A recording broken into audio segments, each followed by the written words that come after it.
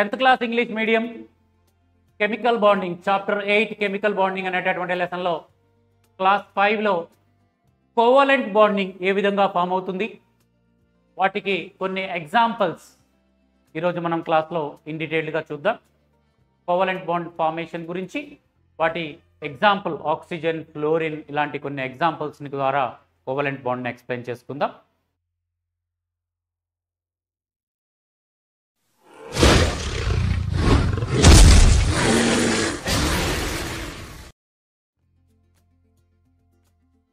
Tenth class chemistry English medium 8th chapter covalent bonding అనేటటువంటి chemical bonding లెసన్లో covalent bonding అనేటటువంటి topic నేర్చుకోబోతున్నాం. Covalent bonding already previous క్లాసెస్లో ఈ covalent బాండింగ్కి సంబంధించి మీకు కొన్ని ఇన్స్ట్రక్షన్స్ ఇవ్వడం జరిగింది. కోవలెంట్ బాండింగ్ దానికి సంబంధించి కొన్ని ఇన్స్ట్రక్షన్స్ మీకు ఇవ్వడం జరిగింది. దాని గురించి ఒక్కసారి మనం గమనిద్దాం.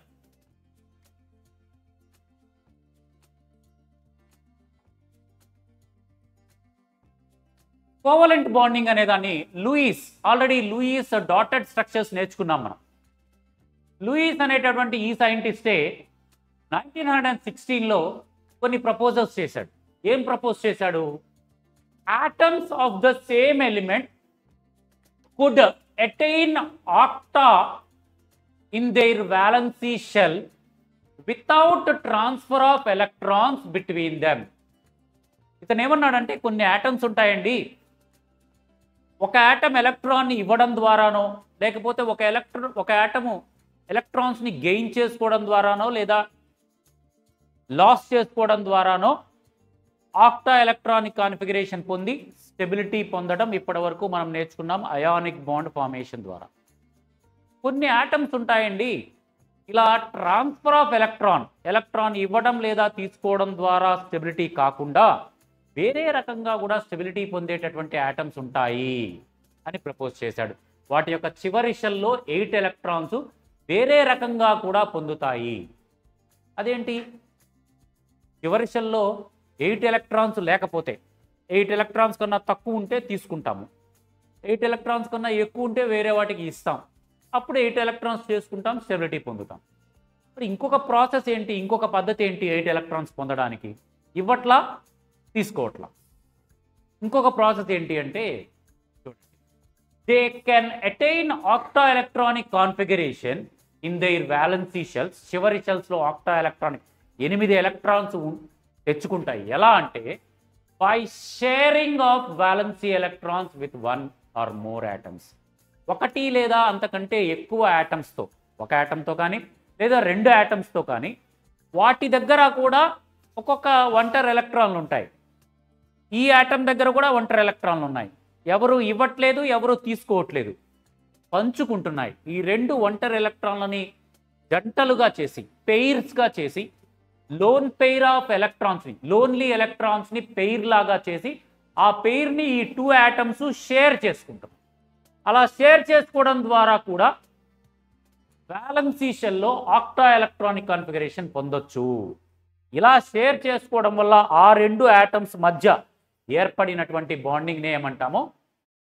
Covalent bonding. The sharing of electrons between them leads the formation of chemical bonding known as covalent bond. Example వచ్చేటప్పటికే fluorine, take an example as a fluorine for covalent bond. Fluorine electron విన్యాసం మీ అందరికీ తెలుసు. Fluorine యొక్క electron విన్యాసం ఎంత? Fluorine యొక్క atomic number 9. Fluorine యొక్క atomic number 9 atomic number కలిగి ఉంటుంది ఫ్లోరిన్. ఫ్లోరిన్ యొక్క atomic number 9, right? Electronic configuration రాస్తే 1s2 2s2 2p5. ఇక్కడ చివరి షెల్ సెకండ్ షెల్లో 7 ఎలక్ట్రాన్స్ ఉన్నాయి. ఇంకెన్ని ఎలక్ట్రాన్స్ కావాలి? 1 ఎలక్ట్రాన్ కావాలి. ఎవరైనా ఇస్తారా అని ఫ్లోరిన్ చూస్తూ ఉంటారు. ఎవ్వరు ఇవ్వట్లా. పరిస్థితి అలా ఉంది దారుణంగా, ఎవ్వరు ఇవ్వట్లా. ఓకేనా?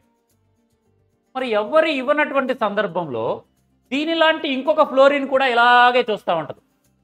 ఎవరైనా ఒక ఎలక్ట్రాన్ ఇస్తారా అని చూస్తుంటారు. ఎవరు ఇవ్వట్లా, ఎవరి దగ్గర రాట్లా. ఏ యాటమ్ దగ్గర కూడా ఒంటరి ఎలక్ట్రాన్ ఉన్నటువంటి యాటమ్ దరిదాపుల్లో కనిపించట్లా ఫ్లోరిన్కి. అలాంటప్పుడు ఈ 2 ఫ్లోరిన్లు ఏం చేస్తాయి, వెతుక్కుంటూ దగ్గరకు వచ్చాయి. వచ్చి నీకు ఒక ఎలక్ట్రాన్ దొరికిందా స్టెబిలిటీ కన్నా అడిగింది ఒక ఫ్లోరిన్. నీకు దొరికిందా అంటే నీకు దొరికిందా అనుకున్నారు, నాకు దొరకలేదంటే నాకు దొరకలేదని చెప్పుకున్నాయి 2 ఫ్లోరిన్.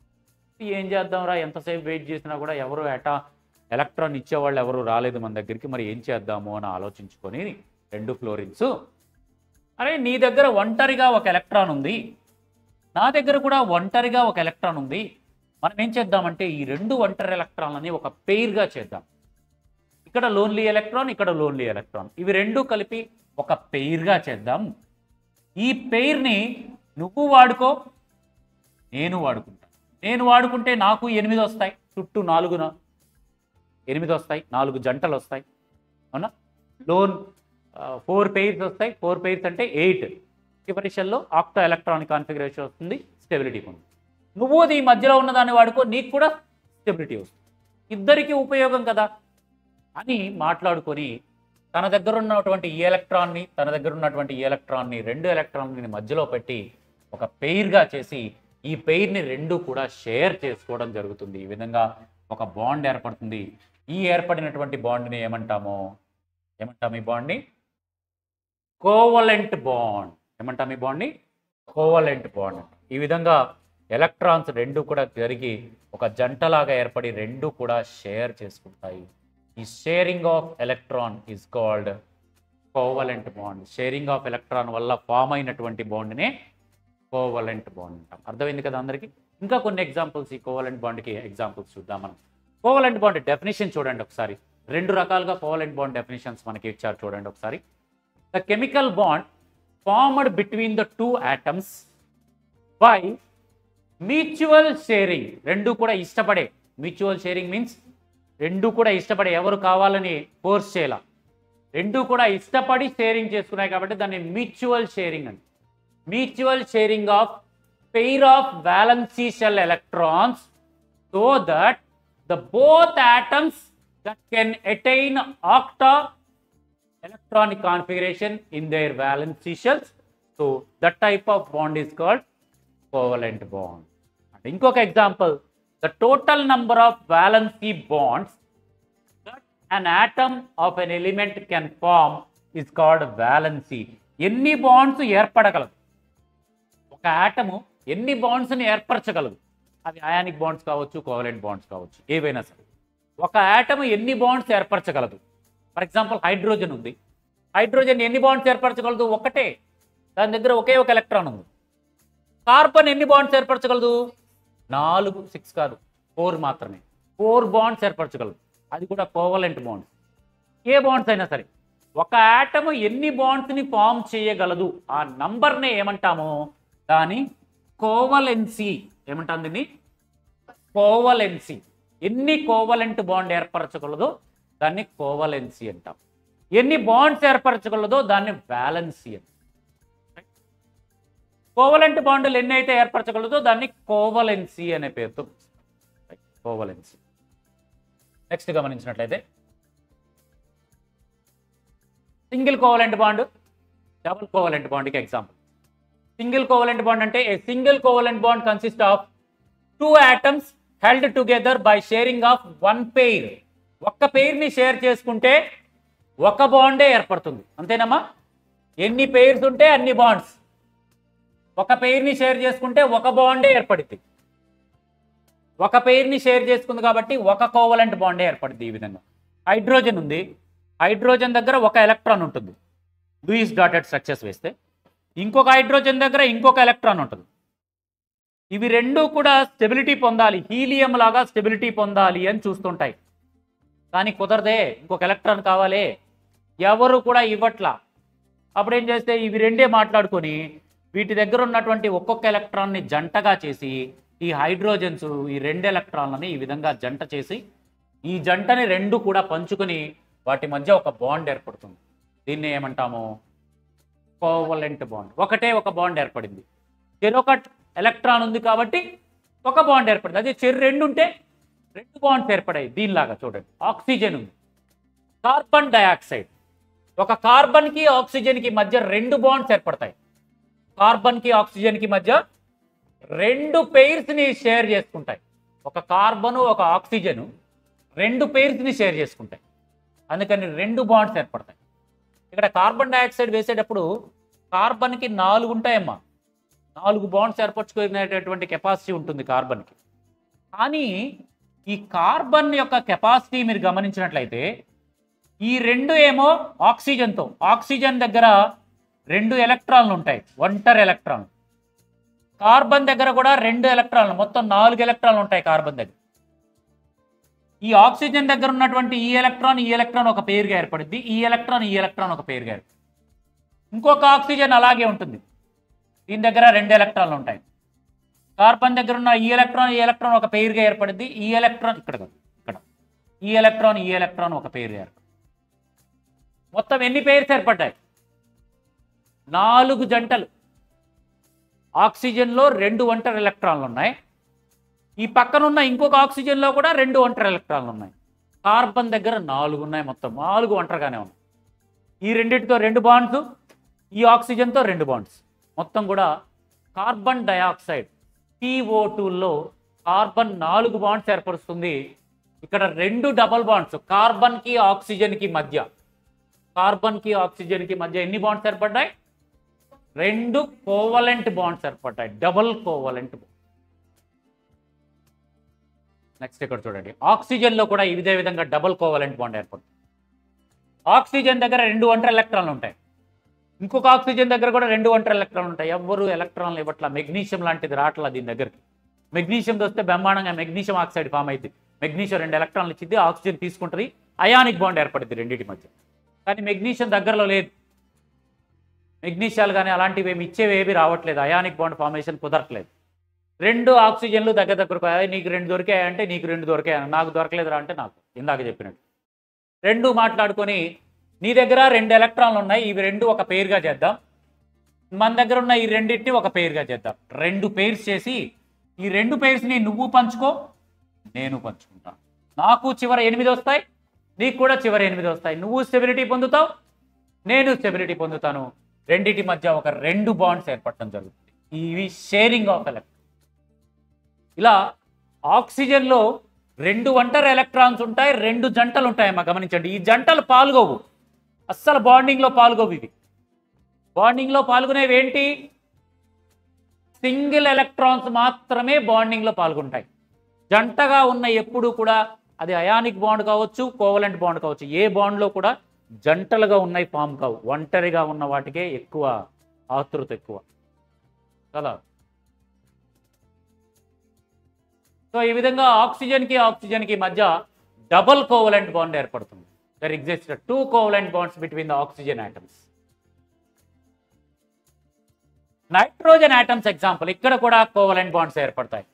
నైట్రోజన్ యొక్క అటామిక్ నెంబర్ ఎంత? 7 కదా. 1s2 2s2 2p3. ఈ 2p3ని ఎలా రాయొచ్చు? 2px1 ఒక లోన్ ఒంటరి ఎలక్ట్రాన్, 2py1 ఒక ఒంటరి ఎలక్ట్రాన్, 2pz1 ఇంకొక ఒంటరి ఎలక్ట్రాన్. ఈ విధంగా 3 ఒంటరి ఎలక్ట్రాన్లు ఉంటాయి. ఈ 3 ఒంటరి ఎలక్ట్రాన్లు ఈ విధంగా చూపించారు చూడండి, ఇక్కడొకటి ఇక్కడొకటి ఇక్కడ. అలాంటిదే ఇంకొక నైట్రోజన్ కూడా. ఎవరు కూడా ఎలక్ట్రాన్లను ఇవ్వట్లా స్టెబిలిటీ కోసం. అందుకని ఇవి 2 మాట్లాడుకొని 3 జంటలు ఏర్పరుస్తాయి. ఇవి 3 జంటలు.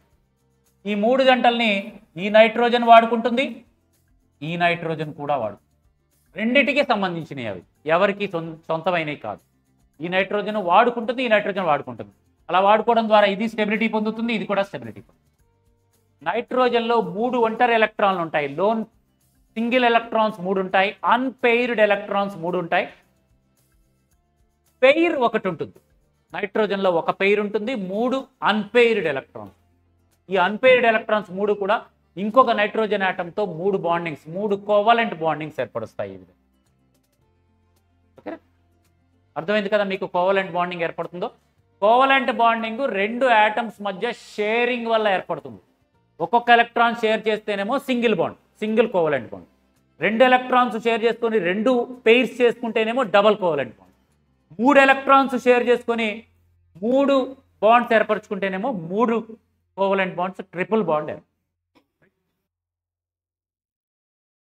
కార్బన్ ఉంది, ఇది మీథేన్ ఎగ్జాంపుల్. దీంట్లో కూడా కోవలెంట్ బాండ్సే, కాకపోతే 4 కోవలెంట్ బాండ్స్.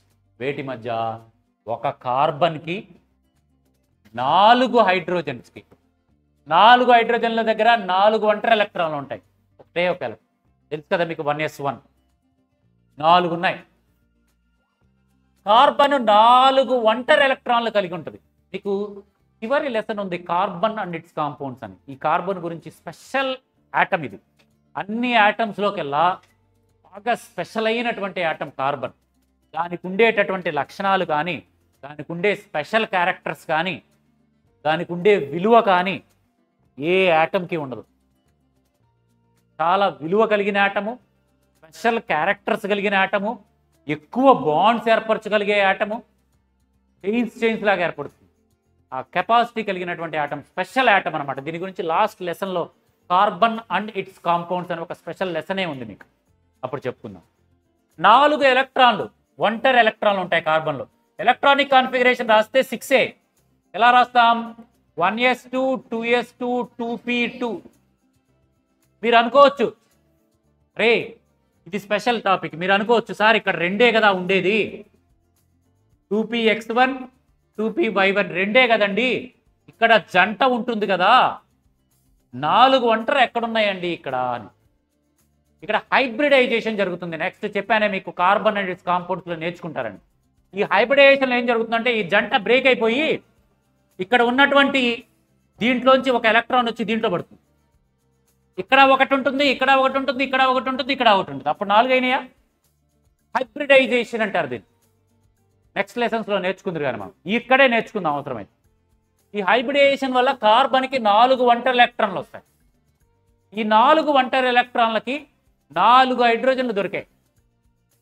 ఒక ఒంటరి ఎలక్ట్రాన్ ఒక హైడ్రోజన్తో ఒక బాండ్, కోవలెంట్ బాండ్ 2 షేర్ చేసుకుంటాయి. హైడ్రోజన్ ఇవ్వదు, కార్బన్ ఇవ్వదు. కార్బన్ ఏం చేస్తుంది? అబ్బాయి హైడ్రోజన్ దా దగ్గరికి అంటది. ఏందని చెప్తారు? అబ్బాయి నువ్వు హీలియం లాగా అవ్వాలనుకుంటున్నావు, నేను నియాన్ లాగా అవ్వాలనుకుంటున్నాను, నాకు 4 ఎలక్ట్రాన్లు కావాలి, నీలాంటి వాళ్ళని ఇంకొక 3 తీసుకురా. హైడ్రోజన్తో చెబుతుంది కార్బన్, నీలాంటి వాళ్ళని ఇంకొక 3 తీసుకురా. మొత్తం మీరు 4 అవుతారు. 4 దగ్గర 4 ఒకట్లు ఉంటాయి ఎలక్ట్రాన్లు. ఆ 4 ఒకట్లు నాకు ఇవ్వండి. ఇవ్వద్దు, మధ్యలో పెట్టండి. నా దగ్గర 4 ఒంటరి ఎలక్ట్రాన్లు ఉన్నాయి, నేను మధ్యలో పెడతా. 4 నీ దగ్గర ఉన్న 4, నా దగ్గర ఉన్న 4 జంటలు చేద్దాం. ఒంటరిగా లేకుండా 4 జంటలు చేద్దాం. ఈ 4 జంటల్లో అబ్బాయి ఒక హైడ్రోజన్ నువ్వు ఒక జంట వాడుకో, హీలియం లాగా మారిపో. హీలియం లాగా H2 కదా, 1s2 హీలియం. ఇంకొక హైడ్రోజన్ నువ్వు కూడా ఒక జంటను తీసుకొని హీలియం లాగా స్టెబిలిటీ పొందు అని 4 హైడ్రోజన్లకే చెప్పింది కార్బన్. బాగుంది, ఇదేదో బాగుందని 4 హైడ్రోజన్లు ఒప్పుకుంటాయి. ఇక్కడ పెట్టడానికి, తమ దగ్గర ఉన్న 4 ఎలక్ట్రాన్లని మధ్యలో పెట్టడానికి. కార్బన్ ఏం చేస్తుంది? కార్బన్కి ఇంకా లాభం. ఈ 4ని ఏమంటారు దాన్ని? కన్విన్స్ చేసి 4 హైడ్రోజన్లని కన్విన్స్ చేసి 4 జంటలు ఫామ్ అయ్యి ఈ 4 జంటల్ని కార్బన్ వాడుకుంటుంది. ఒక హైడ్రోజన్ ఒక జంటని, ఒక హైడ్రోజన్ ఒక జంటని, ఒక హైడ్రోజన్ ఒక జంటని, ఒక హైడ్రోజన్. ఈ 4 హైడ్రోజన్లు హీలియం లాగా మారుతాయి, 4 హీలియం లాగా. ఈ కార్బన్ ఎలా మారుతుంది? నియాన్ లాగా మారుతుంది. వాటి మధ్య 4 బాండ్స్ ఏర్పడతాయి. 4 కూడా కోవలెంట్ బాండ్స్. షేరింగే, దీనికి మధ్య షేరింగ్, ఈ కార్బన్కి హైడ్రోజన్కి మధ్య షేరింగ్, ఈ కార్బన్కి హైడ్రోజన్కి మధ్య షేరింగ్, కార్బన్కి హైడ్రోజన్కి మధ్య షేరింగ్, కార్బన్కి హైడ్రోజన్కి మధ్య షేరింగ్. 4 కోవలెంట్ బాండ్స్ అనేవి ఏర్పడతాయి. అలా 4 కోవలెంట్ బాండ్స్ ఏర్పడతాయి. అలా ఏర్పడింది CH4. దీన్ని ఏమంటాము? మీథేన్. ఏమంటాం దీన్ని? మీథేన్ అంటాం. ఈ విధంగా 4 కోవలెంట్ బాండ్స్. అదేవిధంగా NH3, ఇది కూడా సేమ్ ఈజీ. నైట్రోజన్, ఇందాక కార్బన్ ఏ విధంగా అయితే 4 హైడ్రోజన్లను కన్విన్స్ చేసిందో, ఇక్కడ నైట్రోజన్ 3 హైడ్రోజన్లను కన్విన్స్ చేస్తుంది. నైట్రోజన్కి 3 ఎలక్ట్రాన్లు కావాలి స్టెబిలిటీకి. ఒక హైడ్రోజన్ కనపడింది, పిలిచింది, రారా అన్నది. అరే నువ్వు హీలియం లాగా మారాలనుకుంటున్నావా లేదా అన్నది. మారాలనుకుంటున్నానండి అని. నైట్రోజన్ పెద్దది కదా, మారాలనుకుంటున్నాను సార్ అంది. అరే నువ్వు మారాలనుకుంటే నీకు ఒక ఎలక్ట్రాన్ కావాలి కదరా అన్న. కావాలి సార్ అండి. సార్ మీరు ఇస్తారా అన్న. అరే నాకు కూడా కావాలరా ఒకటి, నేను ఆడిచ్చేది అన్నది నైట్రోజన్. సరే మరి ఏం చేద్దాం సార్ అంటే, అరే నీలాంటి వాళ్ళు ఇంకొక 2 తీసుకురా. మొత్తం మీరు ముగ్గురు అవుతారు. నాకు 3 ఎలక్ట్రాన్లు కావాలి నా స్టెబిలిటీ కోసం. మీకు ఒక్కొక్కరికి ఒక్కొక్క ఎలక్ట్రాన్ కావాలి. నా దగ్గర ఉన్న మూడింటిని మధ్యలో పెడతా, నీ దగ్గర ఉన్న మూడింటిని మధ్యలో పెట్టు. 3 జంటలు ఏర్పడతాయి. ఆ 3 జంటల్ని నేను వాడుకుంటా, మీరు ఒక్కొక్క జంటని వాడుకోండి. మీరు స్టెబిలిటీ పొందుతారు, మీకు లాభమే నాకు లాభమే అని మాట్లాడుకొని 3 కోవలెంట్ బాండ్స్ ఏర్పడతాయి వీటి మధ్య. 1 2 3 కోవలెంట్ బాండ్స్ నైట్రోజన్ మధ్య ఈ విధంగా ఏర్పడతాయి. ఈ నైట్రోజన్లో హైడ్రోజన్ ఈ విధంగా పంచుకుంటుంది, ఇక్కడ ఇక్కడ ఇక్కడ ఈ 3 కూడా హైడ్రోజన్స్. ఈ మూడింటిని కలిపి 4 అవుతాయి నైట్రోజన్కి, 4 జంటలు మొత్తం 8 అవుతాయి. స్టెబిలిటీ పొందిద్దా? ఈ విధంగా NH3లో 3 కోవలెంట్ బాండ్స్ ఏర్పడతాయి. అమోనియా అంటారు దీన్ని. ఏమంటారు దీన్ని? NH3ని అమోనియా అంటాం. NH. ఈ విధంగా అమోనియాలో నైట్రోజన్కి 3 హైడ్రోజన్ యాటమ్స్కి మధ్య కోవలెంట్ బాండ్స్ ఏర్పడతాయి. 3 కోవలెంట్. మీకు దాదాపుగా కోవలెంట్ బాండ్ అంటే అర్థమైందని అనుకుంటాను ఇన్ని ఎగ్జాంపుల్స్ చెప్పిన తర్వాత. రైట్? Any doubts? ఏంటిది? Water molecule. వాటర్ మాలిక్యూల్లో కూడా సేమ్. వాటర్ మాలిక్యూల్లో ఈసారి ఎవరు కన్విన్స్ చేస్తారు? ఆక్సిజన్. ఎవరిని కన్విన్స్ చేస్తుంది? 2 హైడ్రోజన్లను కన్విన్స్ చేసి 2 జంటలు మధ్యలో పెట్టి షేరింగ్ చేసుకొని 2 కోవలెంట్ బాండ్స్ ఏర్పరుస్తాయి. ఈ విధంగా 1 2 వాటర్ మాలిక్యూల్ మధ్య హైడ్రోజన్స్ 2 హైడ్రోజన్కి 1 ఆక్సిజన్కి మధ్య 2 కోవలెంట్ బాండ్స్ అనేవి ఏర్పడతాయి. H2 సింగిల్ బాండ్, హైడ్రోజన్కి మధ్య సింగిల్ బాండ్. డబుల్ బాండ్, ఆక్సిజన్కి మధ్య డబుల్ బాండ్. ట్రిపుల్ బాండ్, నైట్రోజన్కి మధ్య ట్రిపుల్ బాండ్. 4 బాండ్స్ కూడా ఏర్పడతాయి. CH4 మీథేన్, CH4 మధ్య 4 బాండ్స్ ఏర్పడతాయి. ఈ విధంగా ఎన్ని కోవలెంట్ బాండ్స్ అయినా ఏర్పడచ్చు. ఎంత పెద్ద ఆటం అయితే అన్ని కోవలెంట్. తర్వాత నెక్స్ట్ క్లాస్లో మనము valency shell electron pair repulsion theory, VSEPRT theory అని ఉంటుంది. ఈ VSPRT థియరీని సిడ్విక్ అండ్ పోవెల్ అనేటటువంటి సైంటిస్టులు ముందుసారి చెప్పారు. వాళ్ళ తరువాత గిల్లెస్పీ అండ్ నైహోల్మ్ అనేటటువంటి 2 శాస్త్రవేత్తలు, 4 కలిసి ఈ valency shell electron pair repulsion theory ఒక థియరీని చెప్పడం జరిగింది. ఆ థియరీలో ఉన్నటువంటి పాయింట్స్ని మనము నెక్స్ట్ క్లాస్లో ఇన్ డీటెయిల్డ్గా నేర్చుకుందాం. రైట్?